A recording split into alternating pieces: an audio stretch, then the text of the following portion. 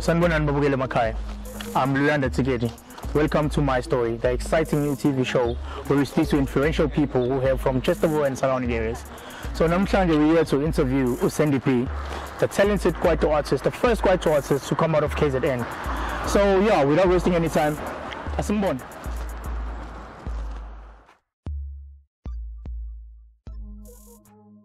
Matthew. Hi, my name is Matthew. I'm from South Korea, but I came all the way to Durban from South Korea to see Sandy B. He's the best. You know, Sandy B. He's the man. Yeah. Thank you so much, my brother. Yeah, thank you. Thank you so much. Thanks for coming, man.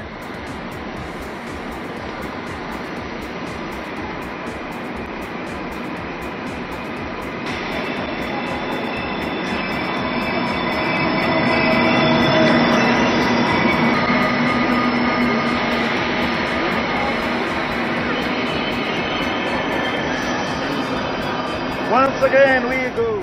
Germany, Berlin, Akahuda. Catch me on Wednesday, Sandy B. You know how we do it. Mr. Machovichovi, Mr. Student Night. This time we're going to be casting. Catch you on Wednesday, Germany, Berlin, Akahuda. Peace.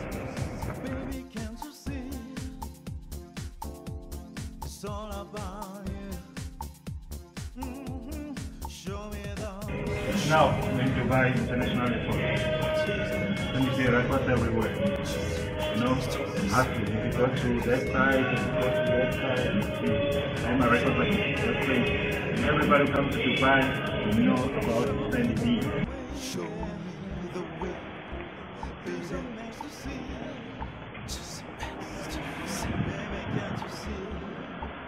When you walk in the streets of Hamburg, Germany, and you see your posters, wow, so interesting, you know.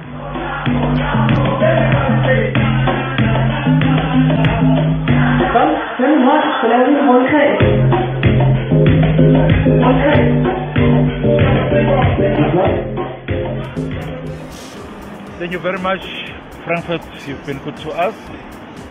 Now we off to Hamburg, tonight on Sandy B. Mona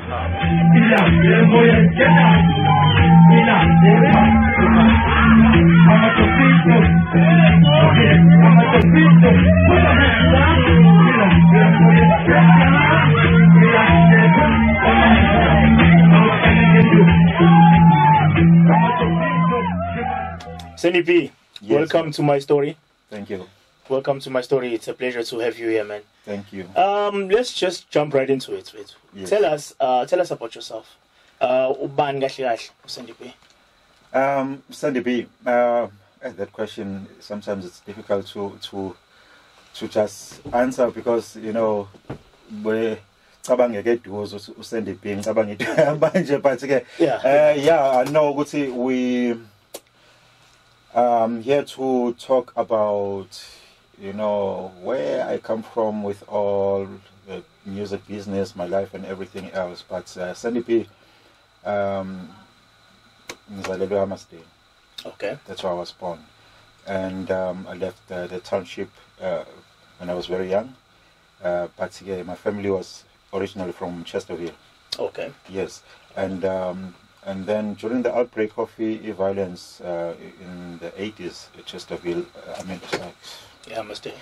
During the outbreak of the violence, Hammersdale, I had to move, I had to relocate. There was a family friend who is also somehow a relative from Chesterfield who decided to move me from Hammersdale because things were getting bad, really bad.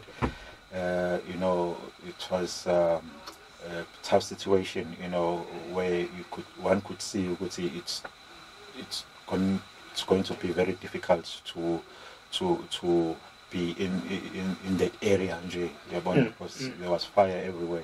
So I had to move to Chesterville immediately before things got bad. Yeah. And when I moved to Chesterville, Road 1.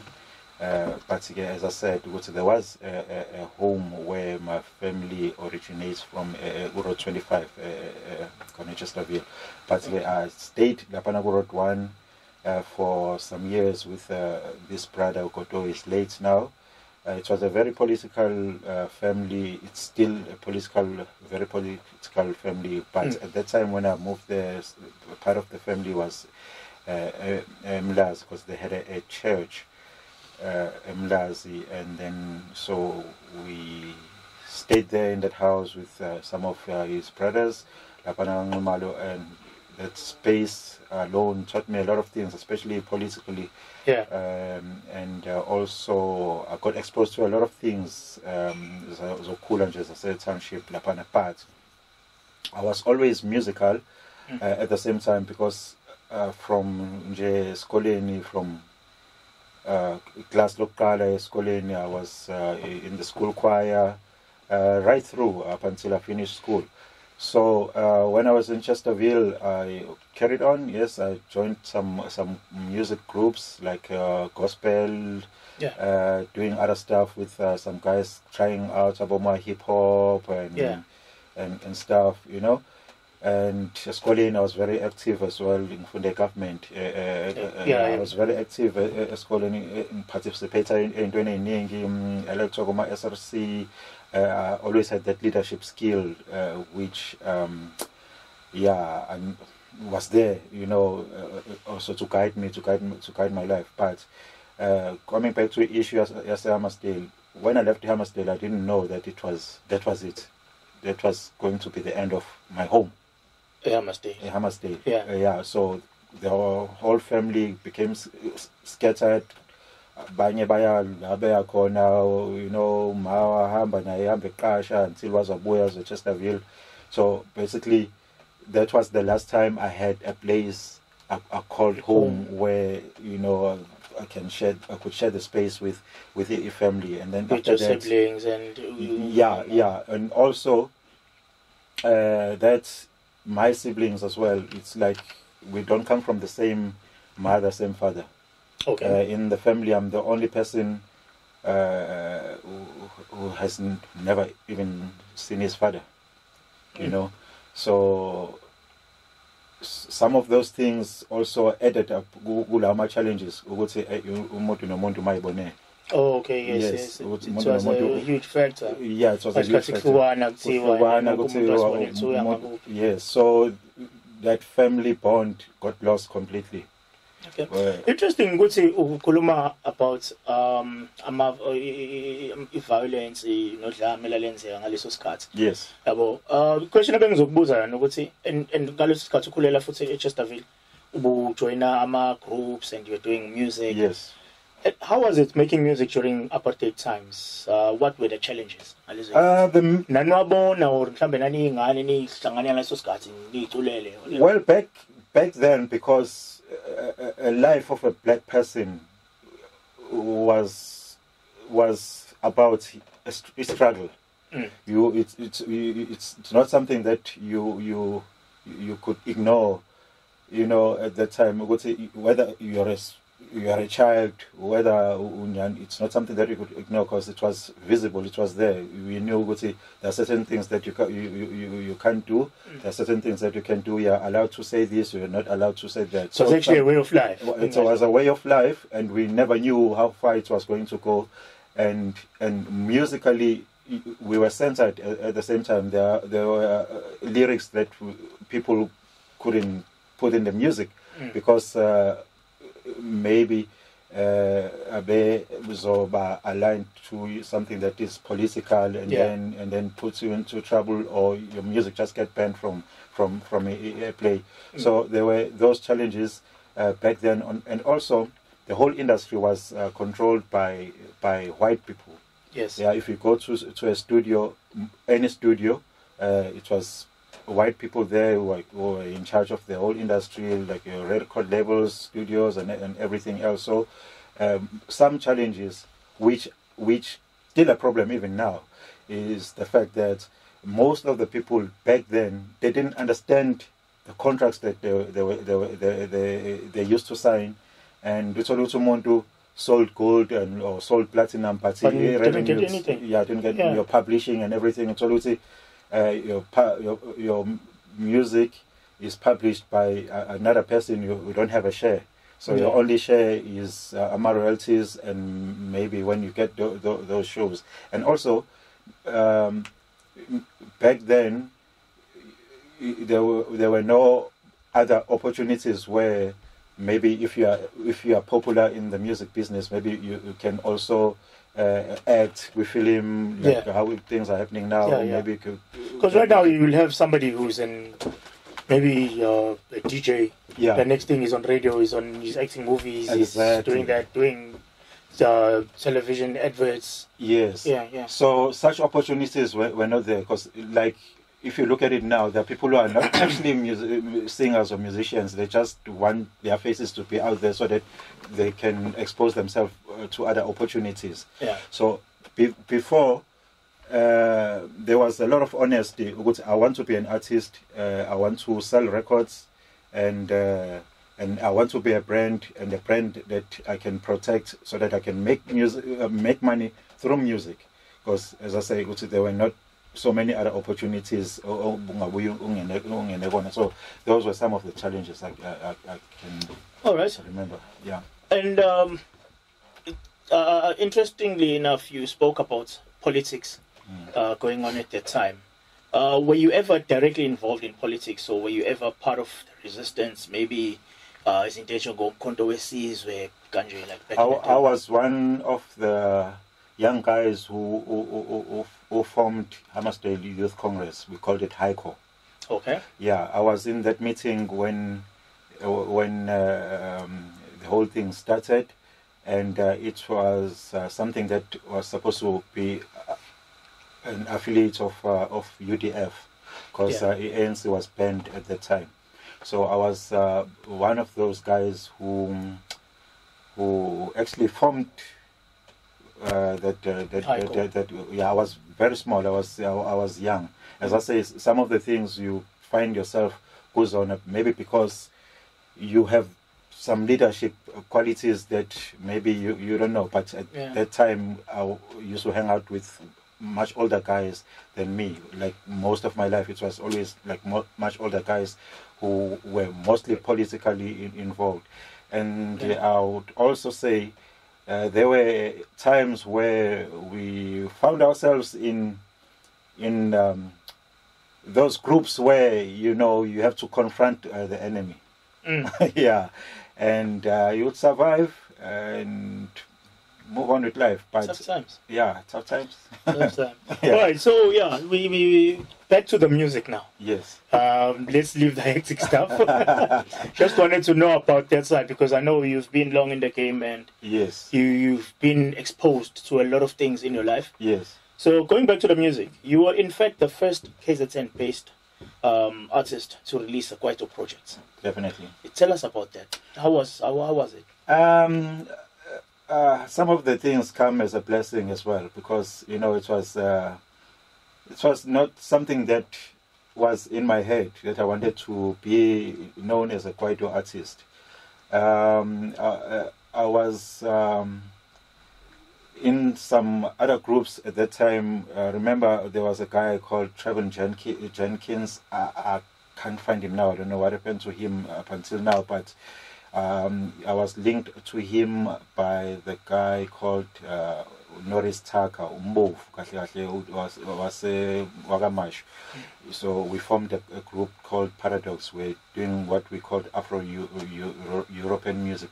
There's a genre we're trying to create, because it was like myself coming from the African side, and he was a white guy. Yeah. Who wanted nothing to do with the separation of the time and all those issues. So we formed a so it was like a kind of a Johnny Clegg kind of guy. He wanted to but we did something like pop. Yeah. And then we started doing clubs and all that. And then there was Kwaito, you know, winds blowing from up north, you know, this genre, new genre, Kwaito music, and you know, and it was slowly taking over from bubblegum music. Yeah. And these guys kept on coming, and there was, I remember at that time there was Abo Arthur, there was guys like Abo Trumpis, yes. Yeah. There was Abo Du Masilela, Yeah. you know, getting things hotter and hotter in the Kwaito scenes, but in Johannesburg, and the sound was very nice. And how I became a Kwaito artist, I was at the City Hall. There was Miss Orlando Pirates. Okay. It was organized by Selby Mabanga. A lot of people will know him as Uba for what was this drama on TV? Selby Mabanga. Uba for I remember this drama, but he was organizing events at that time. So there was Miss City Hall at the Playhouse. No, sorry, Miss Orlando Pirates at the City Hall. Yes, yeah. And I'm sitting with this guy, Vincent, brother Lay. Now he's a pastor. I'm sitting at the front watching other performing. Yeah. So Arthur was performing at the City Hall? Yes, at the City Hall. And this guy I was sitting with, he was in the cast of Sarafina. Okay. Sarafina was like the top thing at the time. Well, Sarafina was big. Yeah, was big. And it was like post-apartheid, isn't it? Just just so, and I'm with this friend of mine, Ule, and it's like, I used to call myself Sandy B Junior.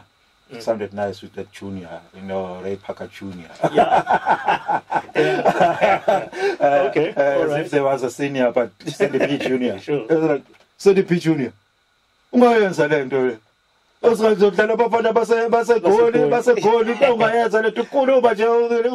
Arthur bese stage ngaleso sikhathi and I said to him, are you sure? But it looks interesting, you know. Yeah. You can do it. And the funny thing is, I already knew Arthur. And I already knew some of Can you remember which song he was performing at that exact moment? I can't remember, but all I remember is that he was wearing a camouflage outfit that I remember. But I already knew some of these guys because at the time I also worked at a clothing store called That Base. Okay. Yeah, it was one of those funky stores where most of the celebrities like to go. You know, it was one of, like, you know, if you buy from That Base. So I worked there. So you are basically, I worked if you buy clothes from there, you're the celebrity. Yeah. Was a celebrity. Even if you're working there, people are like, yeah, this guy is working at That Base. You know? Yeah. And actually that was my first permanent job, which actually paid me 600 Rand a month. I'll talk about it at some other time. Yeah. And so it was like, so these guys, I knew some of them. They used to, whenever they were in Durban, they used to come and shop at That Base, and I used to recommend whatever that looked nice on them. So we had that connection with some of them. So so this guy said, Ule, Sandy P, you can do this, Sandy P Junior. I said, okay, no problem. I think it was 1994, early 1994, something like that, yeah. And then somewhere in the middle of the year, I started trying my luck on that side. On the Kwaito side, and you know, and then until there was Freedom Day bash at Village Green, where Suncoast is now. Yeah, yeah. There used to be a big live venue space there. I think they even used to host Shell Road to Fame in that same exact area. Exactly. Yeah, so remember. that was the first Kwaito Bash in KZN. The first Kwaito Bash, it had about 25,000 people there. And I remember I saw some posters, and then I said I have to find the organizer. I heard they were somewhere at Hawaii with some artists there, Hawaii in South Beach, and then I went there and I spoke to them. I spoke to Mdungobo. Yes, Mdungobo from South Africa. Yeah, Mdu was also big in the club scene because he also owned Whispers. Okay. Yeah, so I went there and I spoke to him. I told him. Okay, so Abu Mdungobo, at that time, that's why it says late '94. Yeah, it was early '94. Early '94. He already owned the club. Like he already owned a club way before that. Way before that. Yeah, oh, okay. He was running about Whispers. I can't remember if there was another one, but I remember Whispers. So it was this brother, who was very active in the entertainment scene. They were very close friends with Abolinde Lanim Keys as well at the time, and during that time as well, Lindelani was already running things in Johannesburg, and because they're the ones who also pioneered Kwaito, that side. So that bash as well, Lindelani Mkiza was part of it with Abomdu. So I went and I spoke to them and I asked if they could feature me because I realized that there was no one on the poster from Durban. From Durban, yeah. It was all Joburg artists. And then they said, yeah, no problem. I said, oh, cool. So some guys, and then we quickly prepared some songs which we thought they were fit for that event because we didn't have like. So you didn't have anything that was recorded already. You asked for a gig and then you went to put something together. And then we used some instrumentals from overseas and everything. And we started rapping on top of that. And it was interesting. The good thing, I must say, what really sold me at that time, a lot of people around Durban, they already knew me because I was known to be this young boy who had style, dreadlocks, working at third base. Yeah. I was a trendsetter as well in that section. So some of the guys, I'd say a lot of guys who like things about they knew about this boy, So, and then I said, because these guys are in Joburg, their advantage is television as well.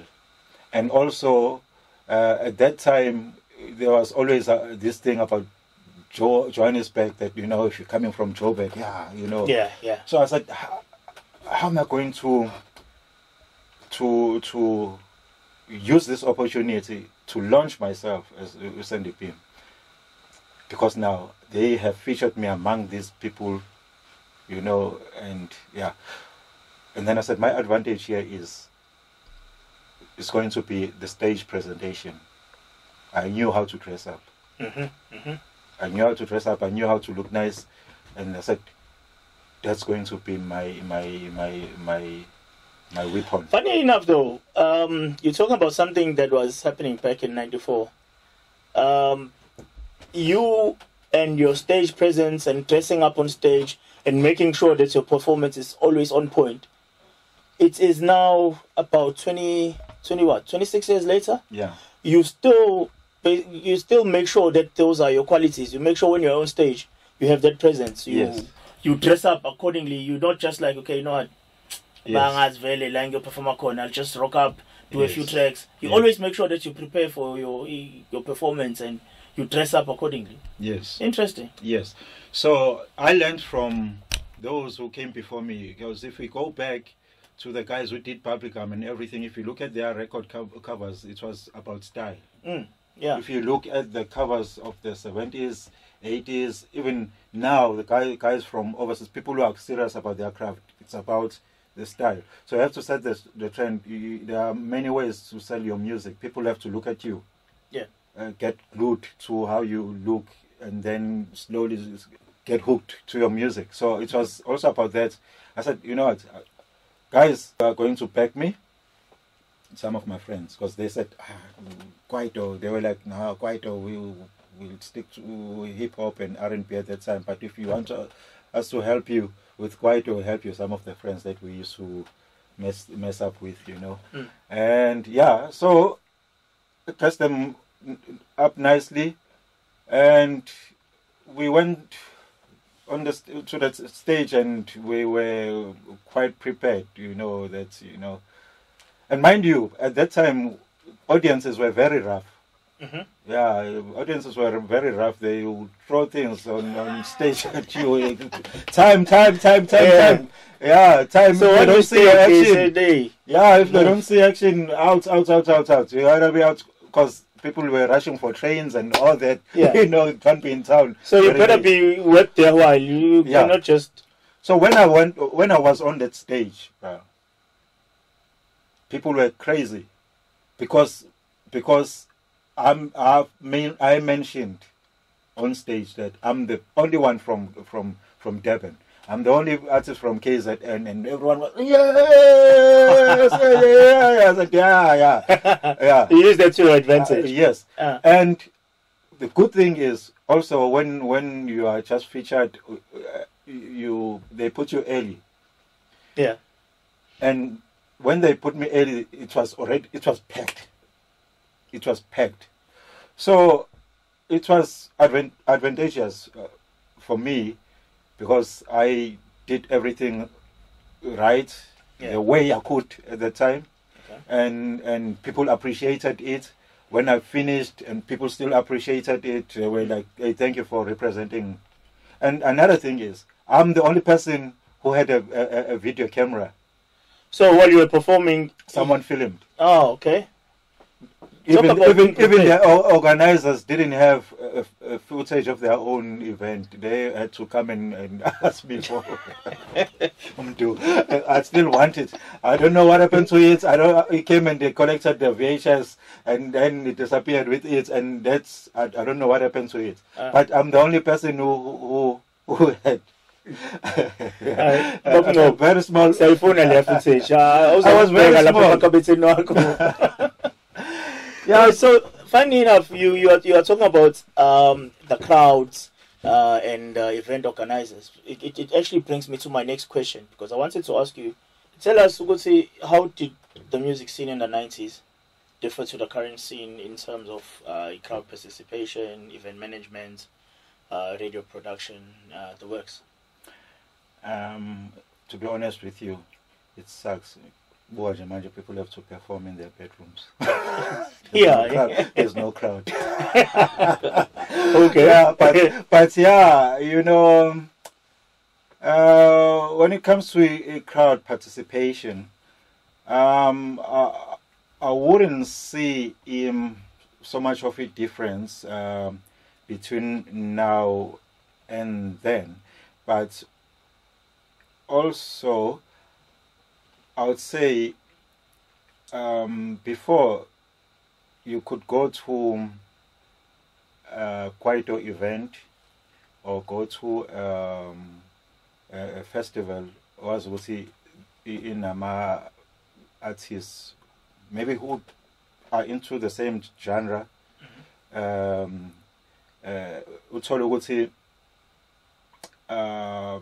People will come there for that particular artist sometimes. Be loyal to that particular artist. You know? Well, I'm artist of 5, but people were like, okay, we came here to see. Yes. So and so. But then sometimes line up right. It also confuses the audience, you know, because everyone seems to be good and unique. Yeah. And also back then, the audience knew the music and the artists compared to now, where you go to an event, DJ will play the song, and all these songs sound similar, and people can't differentiate between who's who, because even the artists themselves, they sing the same, the sound is the same, and everything. So I would say, in a way, that also becomes a challenge in terms of sales, because you hear a nice song, you don't know who sings it, and the next song sounds like the one who, like then before, you know, who other sound is different. Yeah. And the audience might respond responded differently, and you knew there's this other artists who will come after who Tebe, Sandy P. Tempo ka Sandy P is not fast, it's slow, and the reaction will be different, but jolly, you know, enjoy a part. I think I said this earlier on. Back then, again, they wouldn't take nonsense. If they can see you are messing around, your stage work is not proper and everything, then you start getting stuff thrown. And this has happened to, I've seen this happening to groups were very popular even back at that time, even about Boom Shaka, even about Dr. Kumalo, I've seen that happening. But if you're not delivering on the day, not delivering last week, this week, you can't just walk in, hey. You have to be smart if you could see. You have to be smart if you could see if the audience is the kind of a difficult audience. So you have to be smart, whatever that you prepared. And if you have to change it quickly, you have to change it quickly. You know, you have to find another different way to get on stage. Yeah. You know, so that people get hooked on you. Sometimes you prepare something and then it wouldn't work. Fortunately, I was never that unlucky to find. You always over-prefer. Because I always wanted to, even any other time, I always wanted to be put A-League program, number 3, number 4. But there were times where I would be forced by organizers to be right towards the end, not because I was one of those guys who would see on TV, because I didn't even have a music video when I was beginning to get very busy, you know, and I always had to find tricks. You know, it's either if they put me late, I'll first make friends with the with your audience. So when you're on stage, you already know. Yeah. Make friends with whoever. I'll see in the audience while others are still performing. The troublesome people, they're in that corner. so I must I must talk to them, make friends with them, even if they didn't know that I'm a performer or whatever. I'll tell them, hey guys, I'm gonna be up there. You know, and also I always had some things to throw to the audience, like caps and all that. You know, I'll tell them, I'll throw some stuff. I'll throw to your direction, and you know. Yeah. So when I walk in, already have made friends. The troublesome guys are your friends. They're already my friends. Or sometimes I would even make those boards with my name on. And you hand it to them? So... Hand it to a few people in the front. They'll be like, hey, SNDP. And even the organizers would be like, oh, this guy. You know, some of the things I would plan them while I'm there, watching the audience, how the audience is towards others, and then I'll be like, and then when I finish, most of them will be like, you're right when I'm cheating. Yeah, sharp. And politics? Industry politics? It was always there.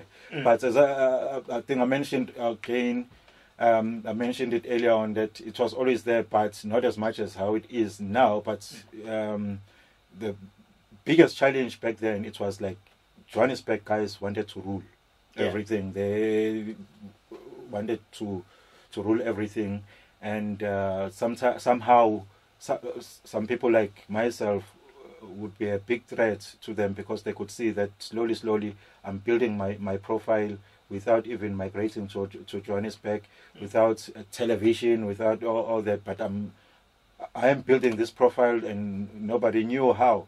And some of them wanted me to relocate and go up to Johannesburg, and there was always like, something has to happen here in KZN. Someone needs to carry the torch and try and make things happen for those who also want to get into the music industry.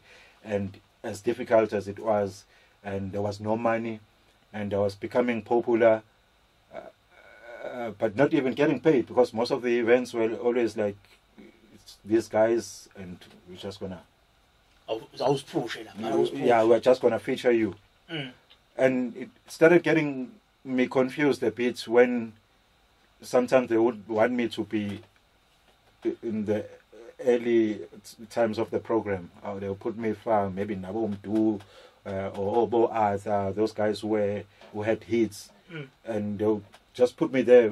Sometimes I'll end the show, or before someone's going to end the show. And that's challenging, because people are hyped up. They've just seen them do, and then now you have to walk in. You have to like really deliver now.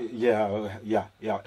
The good thing is I had, my music was just unique. Since you're there, sound of, like with all the performing in 1995, you came into fame with your debut album, Macho Vichov. It was 95, am I right? It was 1995 when it was released, but I recorded the song in 94. Oh, okay. So it was released in 95. And how did it feel being a Kwaito star at that time? My friend,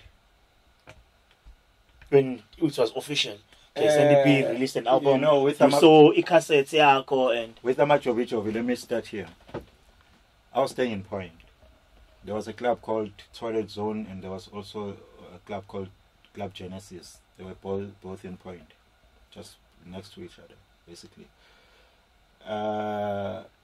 Then one day I went to the studio, which was in South Beach, right across there by like South Beach, if you go towards the beach. The studio was a house studio owned by the colored guy called Chaz Rogers. So I just went there one day to create music. I didn't have any idea of what I was going to do there, and then I was sitting there, and then I played with the keyboard in his flat. Doom, doom, doom, doom, doom, doom, doom, doom. He was busy making coffee. And then he came to me and he said, "Play that again." I said, dun, dun. He said, "You know what, if we can put a drum there, something might happen. Something might happen. As it is, don't put a lot of things." I said, "What?" I said, don't put a lot of things, just that bass, and we put a drum.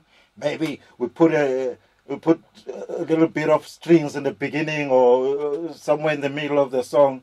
I said, then we did that. Then I took the instrumentals when I went home, and then I took the instrumentals to work again, and then I listened, and I was sitting at home, and I thought of this guy in Chesterville who makes a short guy. We used to say if he dances, he wants a macho vicho. Oh, okay. So that's and I just laughed. I was sitting by myself. I thought about that, and those lyrics started coming. Baby, bafaka amathathu izandla emoyeni amajovijo. Okay, so that's it. And then there was this guy Leko Motion. Yes. Yeah, he's one of the legends in radio. Yeah. I remember. He's now with Vuma FM. He's been with Metro and everything. So he used to work part-time at that place where I used to work, because at that place there was also a DJ section where we used to sell CDs. It was clothing and CDs. So he used to be a part-time DJ there. So one day I said, let's go to the studio. I want you to help me with the backings. We just do him now. So I went to the studio. We did the song, and then we did a rough mixing of the song, and then I remember it was a Thursday. Thursdays used to be very busy in the clubs, because there used to be a lot of students coming from different campuses that were delivered by buses And that's how it used to be, not like now. So they deliver, buses used to deliver students to the club? Students And wanted to go to and collect them and take them. It was just students way back. It was organized, not like now. People just go mess up any time. But it was like, if you're a student, you go. At that time, we knew Thursdays were student nights. So there's this guy he calls himself Soul Dog, Usmiso. Yes, he plays a lot of old school R&B now in gigs. But that time was one of the DJs at Club Genesis. So Kwaito used to play at 12 midnight, and there was not much of Kwaito. So when you go to a club, it would be, we used to call it local. Yeah. So they would play Kwaito, the International House, and a little bit of slow jam and all that. So at 12, you used to start with Kwaito, play a few tracks of Kwaito. So I went from the studio to collect. I came from the studio with my tape. That night, it was on cassettes. Then I asked him to start his set with my song. Like at 12 o'clock, 12 you o'clock. play this. So the song started with a siren. Wee, wee, wee, wee, wee, wee, wee, wee, wee, wee. So the club was packed. People are still sitting, having drinks and all that. So he put the tape on, and then a siren went on. Wee, wee, wee, wee. And people were like, huh? What's going on? What's going on? And then that bass. When that bass hit them, everyone was like up on their feet. Yeah, bang, bang. I said, what's going on here? First time. You couldn't believe it yourself. Was that pre-release or after the release? That was before. Okay. Before I'm coming from the studio. Coming straight from the studio. So it's the first time you're putting it out there. That's 94. Bang, bang, bang, bang. Then he said, a brand new one from our very own Sandy B. Guys knew Sandy B. Hey, Sandy B. And and the song played in the middle of it. There's a part where it says, hey, Deppen, it's in a petty vibe. And then he stopped the song there. He had to rewind the tape. He had to say something while rewinding the tape because he wanted to start the song again. And then he started again. People went crazy. It was crazy. So now at least I knew I had this song. Fast forward. 1995. 1995. Now I had met about Oskido because they used to buy stuff from me, and they had just formed the Kalawa Jasmine. It was picking up the head about Boom Shaka and all that. So all those guys, whenever they were in Durban, they used to come to that base. Remember, some of them, I had met them at the Bash in 94. So we became friends with some of them. And then Oskido had this song, Machovi Jovi.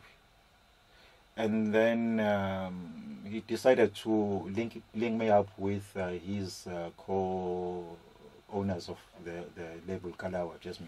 Kalawa had about Don Laka, about DJ Christos, and all these guys about Trompies and all that. Yes, or Bruce and all that. So he wanted me to be signed by Kalawa Jasmine. So he called me up to Joburg. He picked me up from Carlton Center. I went straight to Don Laka's flat to make him listen to this song, So Oskido introduced me to Don Laka. Fine. We listened to the song, and Oskido was like, the one was like nodding to the song, trying to convince Don Laka. And then Don Laka said, yeah, sure, you're right. But Don Laka was busy with Mango Groove project at that time. And then it was like somewhere after June. Was it after June? No, it was before June. But he was busy. This was in 95. 95. Yeah. And then he said, yeah, no problem. We can work with him. and maybe next year, you know, beginning of next year, and that was it. But Oskido wanted to give you a contract on the spot. He wanted to. But Donaga was like, okay, we're next busy year, with, yeah, because you know they were still small, trying to figure out things as well, but they were getting somewhere, you know, because they already had projects out there, people who knew, and they were on TV and all that.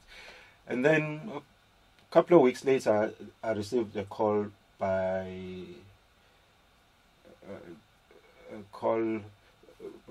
from Tim White. Tim White owned House Africa Records. House Africa Records, they used to release a lot of international stuff, like on vinyls and everything, you know, license stuff and release them.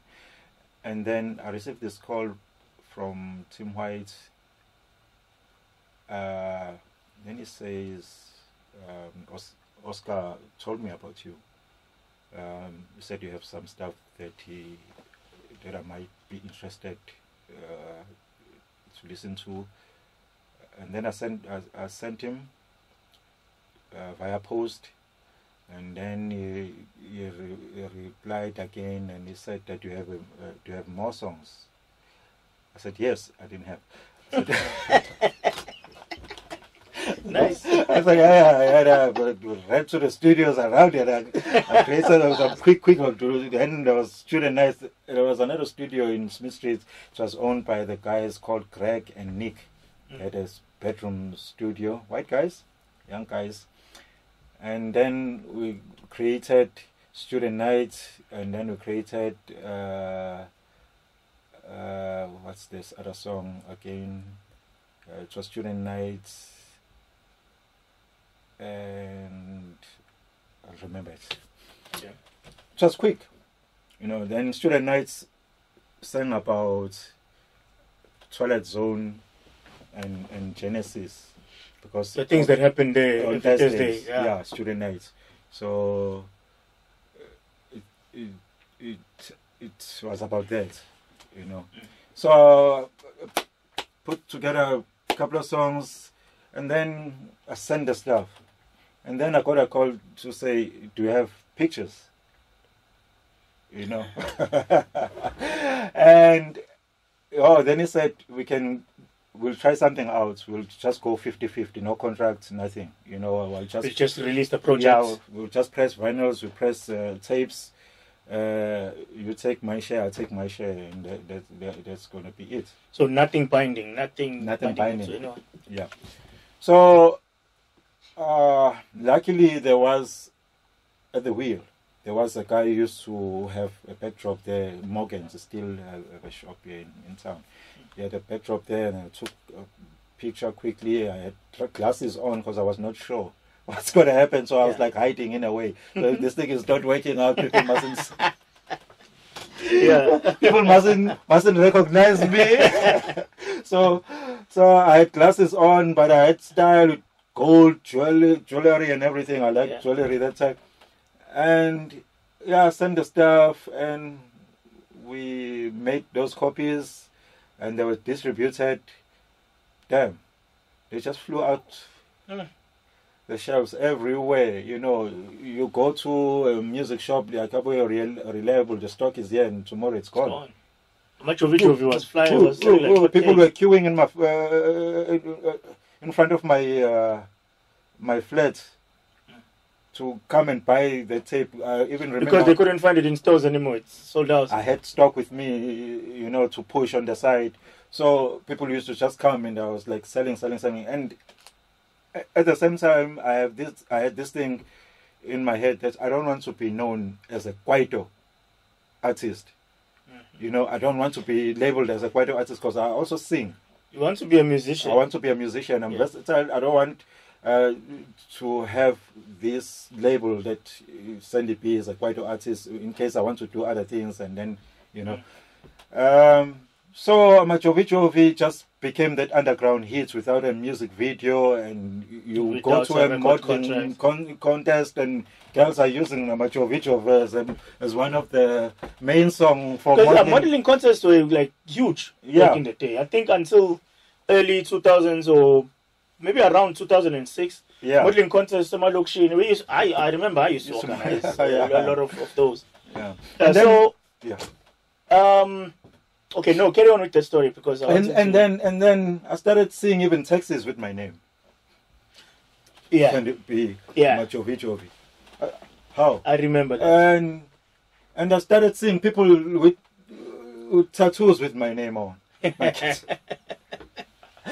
What is going on? And then I still have a job. I'm working. I can't leave my work because I even get advices from other people, even about in the land. You know, when I get people asking me to move to Johannesburg, I used to get some advices from them to say, can I take a chance and go? Then they'll be like, no, first, be established in what you are doing now. Be secured. You have something that pays your rent. At the moment, your job, keep it right there for now. In a way, if I look at it now, in a way, somehow I do have some regrets, but sometimes I'm proud because it's part of the stories that I can tell now. And at work, there will be queues. People coming to ask for a hug. You are basically bringing business into your workplace. They don't want to let me go. People, I'm a good salesman person. Yeah. At the same time, I'm just good. I can take your rent money from your pockets without realizing. That was very good. You know, I was very good. I'll dress you up even when you came to say hi as a friend. If you had money in the pocket, it's gone. Your money, because you're gonna buy something. I'll make you buy something. You'll walk out carrying a packet with something, and then tomorrow you'll come and complain and say, "I didn't want to buy this thing."